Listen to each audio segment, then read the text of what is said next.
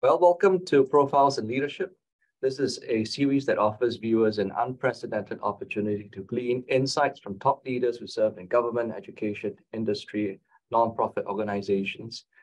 Viewers can expect to learn proactive, forward-looking, forward-thinking leadership skills, core values, and principles of a leader and qualities influential leaders exhibit. Through an interactive fireside chat style conversation, guests discuss strategies and principles they have employed to lead strategic change and help transform organizations and society. Today, I am pleased to have Bruce Berman. Bruce is the CEO of Brody Berman Associates, a management consulting and strategic communications firm that helps to differentiate intellectual property rights, holders and strategies, and support IP transactions and disputes. Brody Berman is best known for helping clients increase profit, enhance value, and manage risk. Bruce has implemented marketing and business development programs on behalf of more than 200 IP portfolios and businesses. He has counseled many executives, IP holders, investors, attorneys, and their clients. I should say that his most recent book is The Intangible Investor. He also has edited and contributed to 4 others. So please check out his book collection after this. Well, Bruce, welcome. Thank you for inviting me. It's fun to be here. Very pleased to help you. Why don't you tell our viewers a thing or two about yourself that I've not already covered, including a fun fact if you have one. A fun fact. Well, that's a hard one. I'm a communications person by training and by spirit, and I wanted to bring those skills to the IP world because the IP world, well, it's fascinating and it touches so many surfaces. Communications is not the strength here, so that's how I come to IP, and we can get into that a little further. Okay.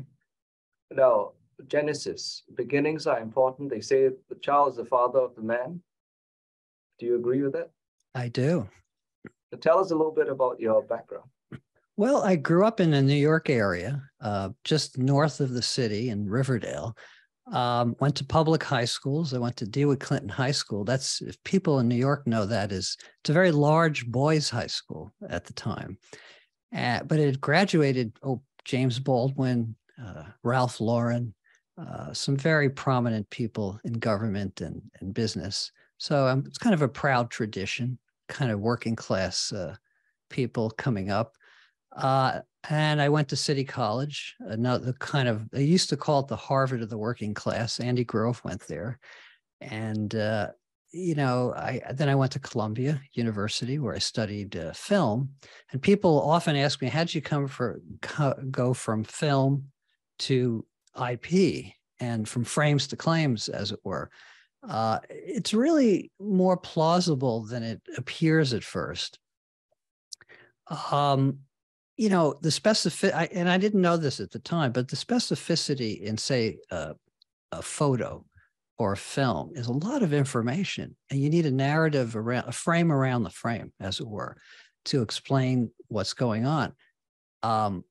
Similarly, with a patent, in order to give it meaning, you need all this information, all these subordinate claims, and you also need a story around a narrative. And that's sort of what I'm good at doing, helping to flesh things out. And if I can understand it, then other people can understand it. I started out working with, I worked in marketing, Wall Street research. That's where I started. I worked with L.F. Rothschild. Rothschild is an interesting firm, no longer in business. They focused on bringing tech companies public. Intel, Microsoft at the time. This is in the 80s. They were one of called the Four Horsemen, who, the banking companies for smallish kind of mid-sized banks for investment banks. But in working with them and helping them do marketing, they had a dozen tech analysts, mini computers, they called them at the time, microcomputers, no PCs. So I had to learn a little bit about each area, as well as pharma. And biotech, which is just really starting out. And I liked that. You know, it was really enjoyable, and I learned a lot. It was like a little, I was like an archaeologist going around to each person. So that got me going and interested in tech. This was in kind of the mid '80s, and you know, I had no tech background at the time. Then around '89, '90, a case that some of your listeners may remember, it was Polaroid v. Kodak, big case, $970 million award, I believe, which was paid at the time. That was in 1990. So in today's dollars, that's about $2.2 billion. Kenyon, the firm that represented Kodak, mitigated damages. They could have been 3, 4, 5 times higher than that. Of course, no one remembers that. It's actually an excellent book out called Triumph of Genius about the case. It's about 700 pages. I picked it up and I said, "You're not going to read this, are you?" And it's a terrific book. I couldn't put it down. That's how good it is. So if you're interested in litigation at all, let alone that case, you really must read it. Ron Fierstein wrote it. He was represented Fish on the case on the Polaroid side. But anyway, so Kodak lost. The fees were not bad. You know, they're in the $10 million range, I think, or more. So, but it's solely their reputation. You know, they were an 1854 established firm, pretty conservative, almost no plaintiffs on their roster, all defendants defending cases. And I knew my partner at the time, Ira Brody, knew an associate there, and they said, "Come on in and let's talk." They didn't know what PR was even, or marketing or anything. Their business card dated back to, I think, 1854. They hadn't changed the font or anything. So they hired us, Brody Berman, for about almost 5 years. We worked with them. But you know how, you know, engineers are, they like to deconstruct things. So they wanted to know how I worked. And I'm fine with that. I want to be transparent. There is a method to our madness, and a logic and a skill. It's not just sending out a lot of press releases. And they liked that. And they similarly wanted me to understand why they were good and how they worked. So they invited me into everything. And I didn't have to take the LSATs. I didn't have to take the bar. So I remembered everything because I didn't have to. So I remembered everything. And it was fun. It was enjoyable. So I got into that. And that sort of prepared me for the IP world. You know, prior to that, I had some awareness of copyright and a vague awareness of patents and trademark, but really not a real knowledge.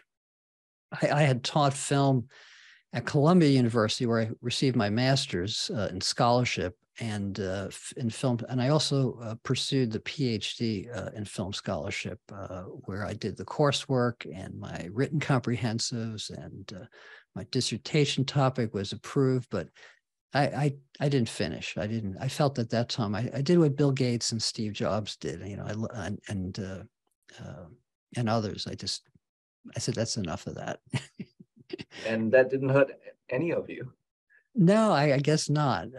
Although at the time I didn't know. I started an urge to sort of complete it at some point, just to say I did it, and so you can call me doctor, you know, I guess.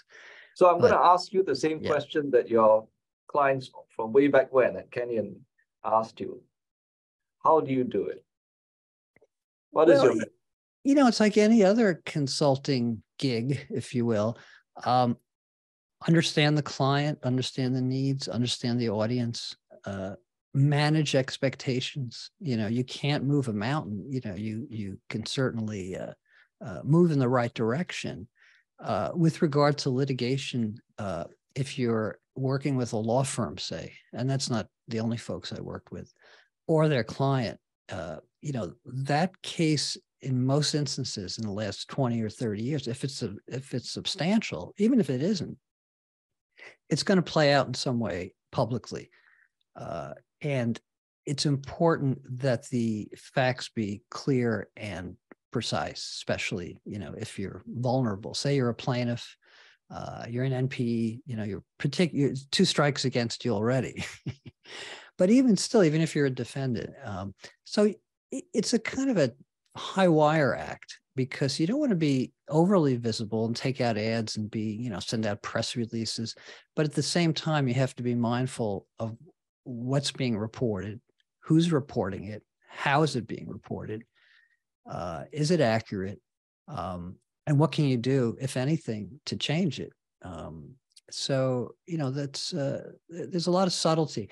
I find lawyers, great to work with. They're smart. They get things. If they see there's a logic to it and a risk factor, which can be measured, they're all in. They're good students. Others are reluctant to say anything. But more and more today, people know they have to say something.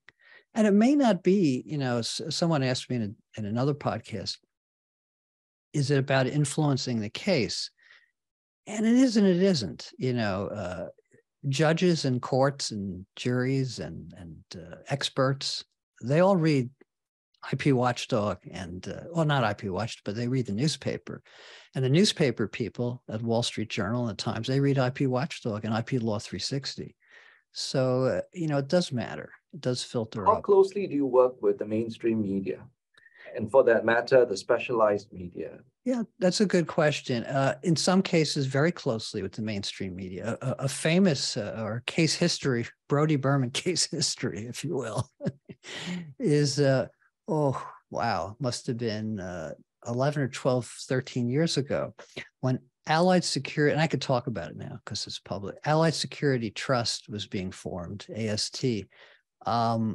I think it was Joe Byers at the time from HP. He didn't want to announce it. He felt, if we can't get a Wall Street Journal story here, I don't want to announce it. I don't want to just give it to anyone. It's going to get lost. I didn't agree with that, frankly. My feeling and my philosophy and others is do a lesser story or a story for a lesser publication, but make sure that story is accurate. And if it's accurate, others will get it. But if the big story doesn't happen, or if it happens and it's incorrect or not precise enough, that's a problem. Anyway, so he waited and waited. And at that time, a lot of folks knew AST was formed, and there were some big companies involved, Google and Motorola and Kodak, and trying to remember at the time, HP, I think Intel was involved, a lot of the big names. So the danger was, and the possibility that it would come out and people would think of it as some kind of collusive thing between big tech companies. And that was my fear, frankly. And it's not at all, of course. And we know that. But at the time, we didn't know how people jump on these things. So about 6 months into this, where almost everyone in the industry knew AST existed, but it hadn't been announced officially. I get a call from a journal, and that they knew everything. They knew what the law firm who formed it was and what they were being paid. They knew someone gave them a file. They leaked it. One of the I guess members, and it got out. And I then I had to deal with it was Don Clark at the Wall Street Journal at the time, and I had to say, look, Don, if it sounds good, you have this, sounds pretty accurate, but if you don't get it out like immediately, I'll have to put out a press release, and then others will have it, because it's being leaked and we don't know who's going to come up with the information, how they're going to handle it. So he did run it. He ran it as a page one story on the second page one, not the second section, page one. And it was a good story. And as fearful as the members were about it, and they were, because we had to tell them the story was in works, and didn't want to have anything to do with it. So they let Brian Hinman, who at the time had not yet gone to Philips. I think he was at Verizon, as I recall. No, he hadn't even gone there. So he was the AST chairman or CEO, and he was the spokesperson. And then I got calls from members saying, well, why couldn't I comment on that? I could have done that because it came out and it looked good. But a few weeks later, Brian had left to go to Verizon. But it worked out well. And that was when I dealt directly with major media, and it was a positive experience, but it could have gone quite negative. I want to ask you about your technique of moving from frames to claims. Mm-hmm. And you're absolutely right. IP is a complicated business, and many people don't get the messaging right.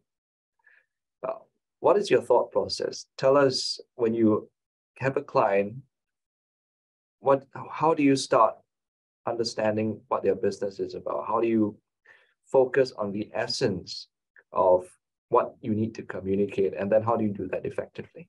Sure. Well, Daryl, depends on the company, of course, and the industry, and the assets involved. We know enough. We don't just say, here's an announcement, put out the announcement. That's not our business. I mean, if we have to put out a press release, we will, but we don't generally. What is the technology? What makes it unique? Is it just that you think it's unique, or the patents say it's unique, or are there others who really have a sense of how important this technology is? So I would say it's about sort of the work of a patent attorney, not unlike that. You want to deconstruct, you want to understand what's there, and then you can better deal with it and be honest with a journalist or whomever. But if you're just being told, oh, this is great stuff, and we have patents all over the place, and we deserve to win, it doesn't work that way. Not with me.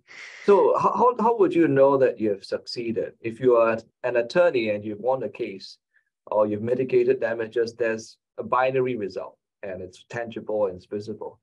In your case, you're dealing with a but-for. It could be a lot worse. It could be a lot better. So how do you know that you've hit the market? How do you, more importantly, convince your client that you've hit the mark? Right. Well, you have to manage expectations. A story that runs or doesn't run, or a story that's less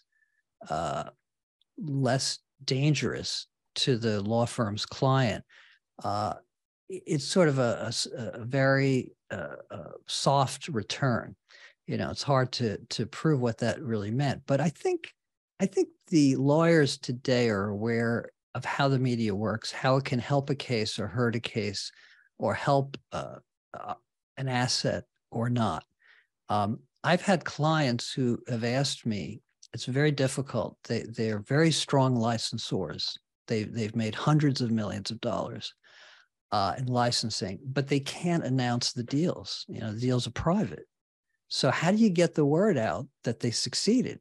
Well, sometimes it's a matter of just quietly, subtly, without too much definition. And I have credibility, because I don't just spread rumors. If I say these guys are really good, they're still signing 7-figure deals in the middle of COVID. They're signing $5, $6, $8 million deals, licensing deals. That's not bad. And it was true, but I had to kind of tell a few people who really understood what that meant. Sometimes it's as simple as that. But it's sometimes more art than science. When you think about your business, there are two aspects to it, of course. You are trying to recruit clients and you're trying to retain clients. What's your approach to both of these? Yeah, well, we're small. So the nice thing about being small is that you don't need a huge number of clients. You need clients all the time, new ones. But we don't, just take anyone on. There are one time, there's a term that I coined called PIPCO, Public IP Company. It really means Public IP Licensing Company, or Public IP Patent Licensing Company. And there were a lot of them at one time. I think there were as many as 30 or 40. They're probably down to 10 or 12 now, depending on how you define the term. But I wouldn't work with most of them, because probably they should not have been public. They were taking public money, equity investments that, I couldn't say for sure it wouldn't work out, but it didn't look like these companies were going to go anywhere. And indeed, they didn't, for the most part. And I steered clear of most of them. Mhm. And then retaining clients. Retaining is all, it's like law firms, it's all about service. It's professional service. So you have to manage expectations, show return on investment. And mostly I find it's not about the cash. We don't have the money this quarter or this year. It does happen, but it's more about the risk. And if I do this activity, which is new to them and they've never done before, perhaps, what's the risk factor? You know, one time I was talking to a client and they were dealing with an investor relations, this law firm person at a major tech company. And they thought the IR person had like a lot of input, but they really don't. You know, it's really up to the lawyers and the risk factor. You know, stock price is important, but they're not determining how to handle, you know, IP issues or litigation or what have you. So I don't know, does that answer your question? It does. It does. I'll shift gears slightly. Yeah. Because you have several hats and want to make sure that we cover all of them. You write as well. From ideas to assets, we talked about the book that you have done. You've done several books, in fact. Walk us through your thought process from deciding what topic to focus on. How do you conceive of the topic from beginning to end, and walk us through that process? Sure. Well, some of the books are kind of compendium or a compendium of people's writing. But in a way, it's harder to edit and write the book that way than if I wrote it myself. You know, there's more editing involved, more shaping and getting the right people to write the right article or right chapter. Like we had a chapter, how to read a patent, which someone from Morgan Finnegan, the fellow who filed the Priceline, I think Priceline.com patent, which was a seminal patent back then. He wrote that chapter, How to Read a Patent. But to answer your question, from ideas to assets, for example, I started that around 1999. Wow, sounds like a long time ago. And there was no book that a business executive or investor could read, let alone other lawyers, that kind of dealt with aspects like how to read a patent. You know, patent attorney shouldn't need that, but a lawyer might need that. Who's not a patent attorney or an investor, certainly, executives, managers.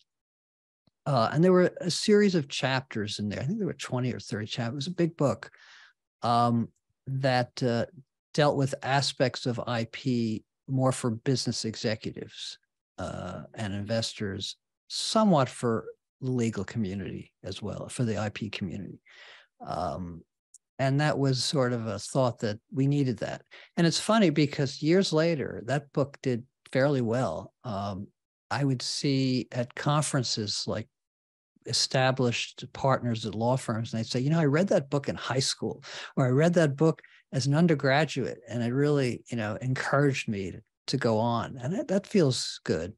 Is that your best known work, you'd say? From ideas to assets, I don't know. Yeah, probably is. Yes. Yeah. It had the best cover, you know, so I guess it's the best now. Did you say it had the best cover? Cover, yeah. It had a great cover. I remember they did a good job on the art. But from that came, I'm trying to remember the titles now, From Ideas to Assets and From Assets to Profits.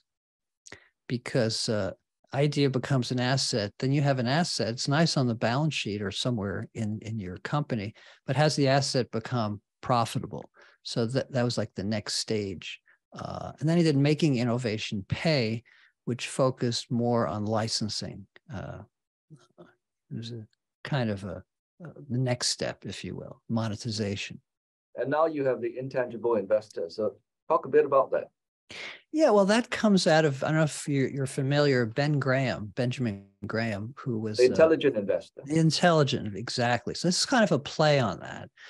And it's also, you know, intangible assets are what we're talking about, but also the intangible investor is someone who's an investor, but also isn't there physically, like who's really an investor in IP? I mean, some people would say it's those folks, we did this on our podcast recently, who buy patents, and monetize them. Well, they are kind of investor, but it's folks who do R&D are IP investors. It's shareholders in tech companies or brand companies. They're IP investors. They don't think of themselves that way, and they should, really, in my opinion. So the intangible investor is sort of a take on IP value, IP investing, return on IP trends and performance. So writing is also a form of expressing thought leadership. And in addition to your books, you write for IAM and other outlets. So when you decide that's where I want to commit my time and energy, is it just to get information out there? Are you trying to shape the narrative? What is your strategic goal in deciding on your projects? It's really something that needs to be done. There's a lack in the marketplace or in the literature. There are a lot of books on IP now, but the time I wrote From Ideas to Assets, or put it together, and I wrote a couple of chapters. I wrote a chapter on brand and patent, an area that's still not really that well developed. Like, for example, just quick digression, Micron technology, incredible patents. People still don't know who they are. There's no brand there, and conversely, McDonald's, pardon me? They need to talk to you. Well, they need to talk to someone. Conversely, McDonald's at one time had 6 patents. Microsoft in the 90s had a handful, like maybe fewer than 20 patents, but they had a brand. So the brand can help the patent value, and the patent value or good patents can help a brand, but they're not often put together. There are a handful of companies that kind of get that. L'Oreal is one of them. They have a lot of patents and a very strong brand. And there are others who I think today more people understand that. But I'm sorry. So do people know about you through word of mouth, or do you have a time? Yes, mostly word of mouth. Writing helps. My feeling is if I'm transparent with my thinking and philosophy, my knowledge of IP, which is not vast. I mean, lawyers I've worked with for days at a time, at the third day, working with a patent attorney, a good one, actually. He said, "So where did you practice?" And I said, "Well, I'm in practice. I didn't go to law school, So I'm the poster child. I have no technical, legal, or business background formally, but I picked up a lot along the way. But yet I understand IP, I think, pretty well. I mean, I can't read. You say it's fair to characterize one of your characteristics, I'd say, as a thought leader, as one who is versatile, who is able to adapt and transcend different industries? Yes. Yeah. I think part of the fun of being a consultant is sort of like an anthropologist, like you're you're digging down into different corporate cultures, into different, not just products, but the corporate culture is very interesting to me. Even within law firms, there are cultures, and getting to understand it and work within it it's part of the fun, I think, of doing what I do. It's really management consulting, is really what it is. Do you have a typical day in your life, or is every day different? Every day is pretty different. But these days, with the Center for Intellectual Property Understanding, which is the nonprofit that I co-founded with Judge Michelle and Marshall Phelps back in 2016, that takes up a good chunk of my time. I'd say it's sometimes half of my time. Depends, What prompted the three of you to come together and decide this was something important to do? Well, it seemed there needed to be a clearer articulation of the issues involved with IP. This is, I guess, after AIA. AIA was 2011, implemented in 2012. And there's still the patent troll narrative was still alive, more alive than ever today, unfortunately. And how do you get to people? I think Judge Michel felt more of a policy desire push to really influence legislators. He's probably right, but that's not what we do. I think we just sort of, we don't want to draw a line in the sand and say, we're the good guys, here are all the bad guys, let us help you understand why they're the bad guys. That's not what we do. But I think to raise consciousness about IP, even within the IP profession, there are a few things we all agree on, whether you're a pharma company, you're a content provider, you're big tech, or an independent inventor. IP is misunderstood, it's often undervalued, and it's frequently infringed. We all kind of agree on that, but we don't agree on how to get that message outside of the profession. And what are the differences within, there's different agenda within the IP world. So people see things differently. It seems very obvious to us, probably, and to lawyers, who you work with different clients and you see, what their needs are. But I think to even sophisticated investors don't get that. Why is the? No, go ahead. I'm sorry. Oh, I'm sorry. Finish that thought. Sorry. I said, feel free to finish that thought. It's a different question. No, I was just saying it. It's just very difficult for folks to understand what is the agenda. How does, say, tech's agenda differ from pharma's agenda? How does content providers like Disney, big content providers, how do they differ from like Black content creators on TikTok? They're both content creators, but they have different needs with regard to many things, but certainly with regard to IP rights. And putting it in that context helps people understand why IP, why is it important? Who does it affect? How does it work? Talk about how you got the center off the ground. You started off, people might know each of you individually, but they're not familiar with the center. Today, the center is well known. You are running events and doing other good work, but how do you get from that starting point to where you are today? Good question.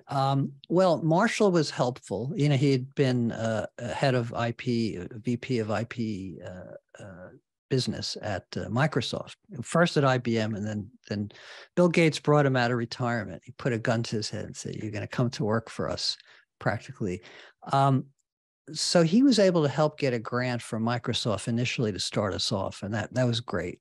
But then, ironically, Microsoft, which had gone from like few or no patents to many patents and many licenses, got more involved in the cloud, became more of a cloud-oriented company. They acquired Red Hat. This was probably before then. And they still had 40,000 or so patents, but their take on being positioned as an IP leader changed. So, and I respect that. I understand. They weren't against what we're doing, but they just weren't, putting a lot of time and effort into supporting us. So, but we have organizations like Kellogg School of Business supports us, the Michelson Institute does, Astellas Pharma, the second largest pharma company in Japan. Very interesting company, and really understand what we're doing and really appreciate it. How do those conversations take place? Do you go out and solicit these collaborations, or do they come to you, or some combination of both? Some combination, but often we'll talk to people, and sometimes they want to really kick the tires, especially with something they don't understand or know what we're doing. So they'll watch us for a while. They don't say that, but I know they do, and they come to an event, they see what we're doing, what I'm writing about, and they see that it's not harmful to them or anyone really, and then they become more comfortable to do that. We've had a number of folks for several years support us. Clarivate has, trying to remember over the years. We've had good support. Financial support is difficult. It's you don't want to have to spend too much time doing that, but the reality is you do, because it's there are finite dollars there. I don't want to be in the event business. We do events, but I'm not going to compete with IAM or any other organization.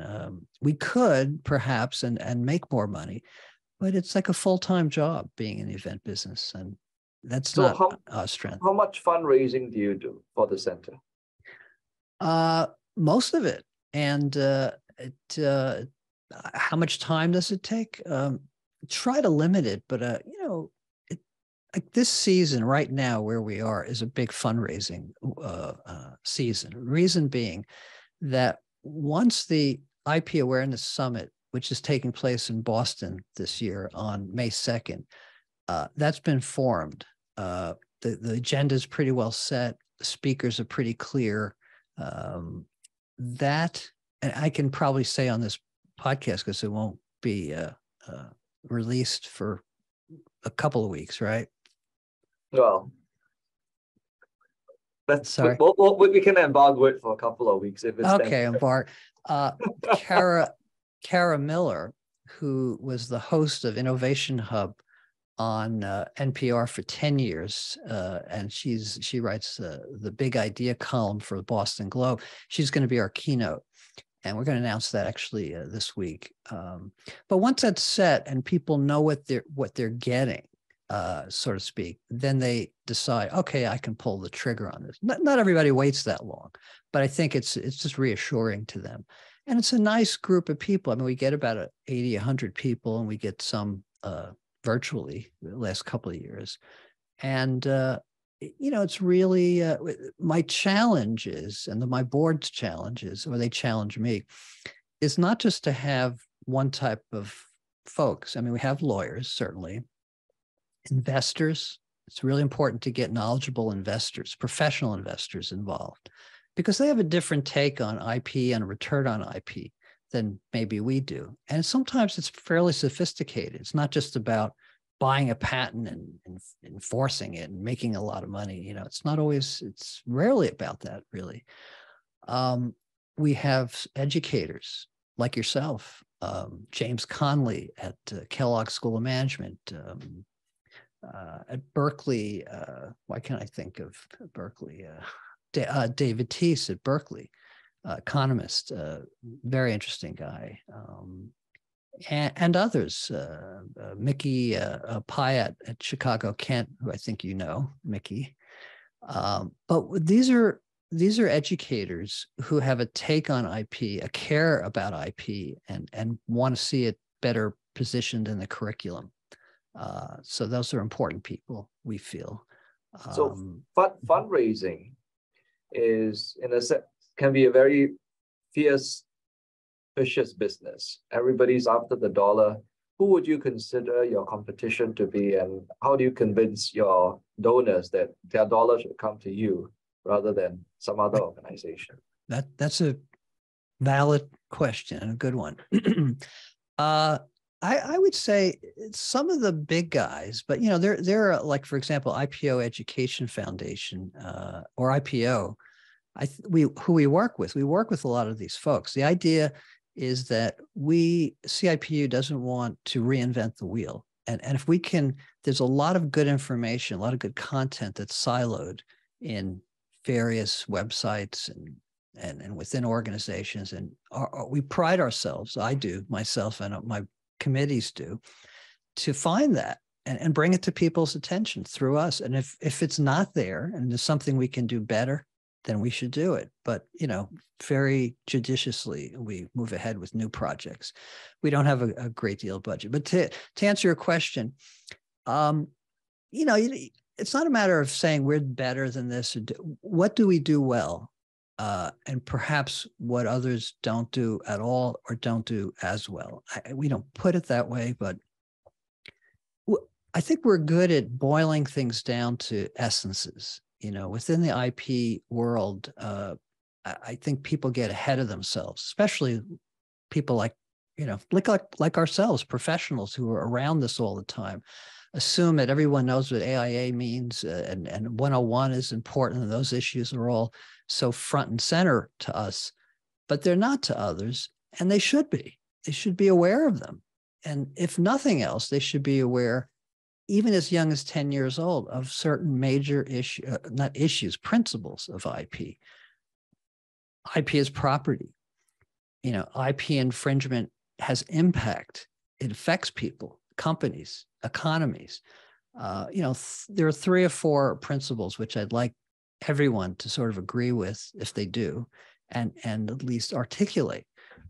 In University of Colorado, I was talking to a professor there, and they're trying to get IP education, some level, on the civics curriculum in high school. So when you study civics, citizenship, you learn about IP. And I think that's a great idea, because it's not just about creating the next generation of creators or making the next generation of creators better. That's important, and it should be done, and is being worked on. But what about the next generation of users? Will they know enough to appreciate content when they see it and respect it? Whether it's invention or content or a brand. I don't think so. I think some places, yes, but unless they're taught to respect and why and what the implications of not respecting IP are, it's going to be very difficult. And of course, there are forces out there, as you well know, Daryl, that belittle IP and patents and patent holders and patent enforcers. And when you see that in the media, it becomes very difficult to inform people and get their attention about IP and why it's important. And part of what you do to further that awareness is the Understanding IP Matters podcast. Yes. Tell us about how that came about, what that strategic purpose of the podcast is, and if you like, your best hits. Well, there have been 2 seasons so far. We really haven't finished the 2nd season. We're going to extend it a bit. So there have been 14 podcasts to date. It focuses on kind of the IP story of entrepreneurs and also managers, executives, usually around the theme. And sometimes we interview individuals, sometimes we do a pair of people. We've done David Teese and Patrick Kilbride from the Global Innovation Policy Center talking about China. And that was an interesting one.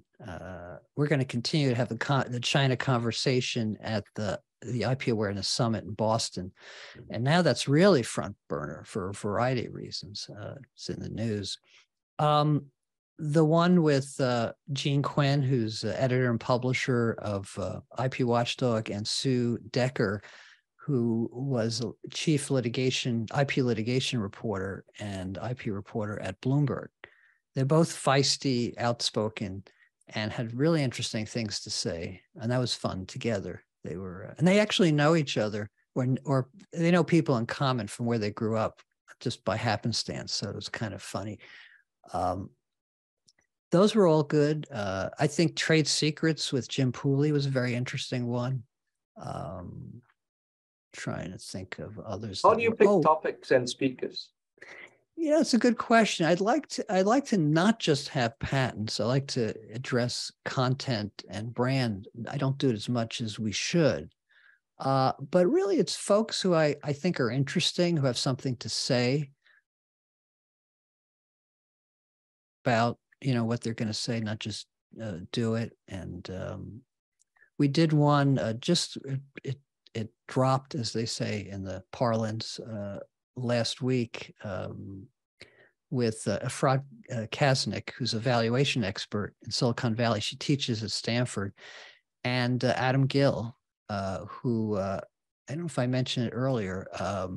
His firm GPS Capital, I believe is how you pronounce it, was involved in the Samsung case, and $150 million award. I think I mentioned that earlier. So that dropped just recently, and that was quite interesting given what's gone on. I think they're all pretty good, and I urge people to you can go to IP Awareness. Actually, understandingip.com. That's the CIPU website, and you can find it there, or on Apple or Spotify just Google it. You can find these podcasts. They're short, usually under 30 minutes, sometimes 35. So it doesn't take up a lot of time. You can listen while you're jogging or doing the dishes or whatever. And you have a great radio voice. So Bruce Berman will accompany you as you get your steps in. Yes. Yeah. I want to talk about mentors and mentees. You are a thought leader, and all leaders to some extent are influenced by somebody or some movement or group of people. Who would you say has been your professional influence? And also thinking forward in terms of mentees, do you have folks that you are mentoring? Mm-hmm. Well, I think Ken Madsen, who is the managing partner at Kenyon, was very influential. Here's an old style, old school patent attorney, chemical engineer, and chemical engineers are just brilliant. I'm just in awe of them. And what really impresses me about chemical engineers is that they don't have to prove to you they're smart. Like some people have to let you know they're the smartest person in the room. They do the opposite, if anything. But Ken Madsen was important because he took time to understand what I did, and he wanted me to really understand what they did. Who else was important? Jim Gould at Morgan and Finnegan was another one, who a great student, another chemical engineer by coincidence. And great attorney. At one time, Morgan and Finnegan had 7 of the 13 largest awards, patent awards, were theirs. And then they became more of a defendant firm. So my challenge there was, how do you explain what they're doing well when they're mitigating damages? They're not winning awards, they're mitigating damages. That was a great assignment. It was not easy. But we did. I think we definitely helped the IP world understand that. But who were influences? So Madsen was hard to say. I think what about mentees? Well, I've mentored through the LES business program, LES business plan competition. They asked me to help, to volunteer to guide a student. And basically, it's not rocket science. It's actually easier for a non-IP lawyer probably to do than a lawyer. But what in the business plan should be included with regard to IP in their business plan? And there was a student from, these weren't students, they were actually entrepreneurs, one in Kenya and one in Uganda that I worked with. And each year for 2 years, and they both won the top award. So I felt pretty good. And what did I tell them? I just told them, if they had hardware, are you protecting it in some way? And if you have a brand and a name, do you plan to franchise this? Will you need a trade? Basic stuff. But just make sure it's included in the plan. Any reason why Africa in particular? Well, they offered it, and they were giving an award. I think it was $5,000 or $10,000 LES to the best business plan, and maybe it was international. So they got them from all over, and they said, "Do you want to work with this person?" I said, "Sure." So we did that, and then we did a video, actually, kind of a why is IP important type video with students from University of Colorado, which I worked with. It was kind of their mentor in that. And I thought it worked out pretty well, So our last 10 yards, I'm going to ask you a question in 2 parts, and you can answer it however you like. What should we expect from Bruce Berman in the next chapter of his life, his career? As I said, do it however you like. And is there anything else you want our viewers to know?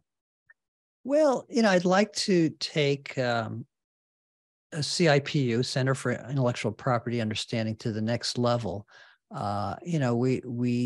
don't want to be IPO Education Foundation or LES, but there is need to simplify and to focus, for a group to focus on making things easier and making it easier for professionals to explain. I think there's a fiduciary responsibility. If you know IP, you know how it works, I think you really need to articulate that to the public.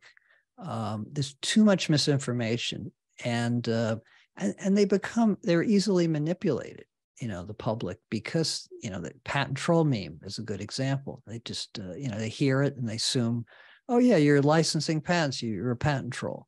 The other day, apropos to this, without going into too much detail, there's camera technology, which is revolutionary.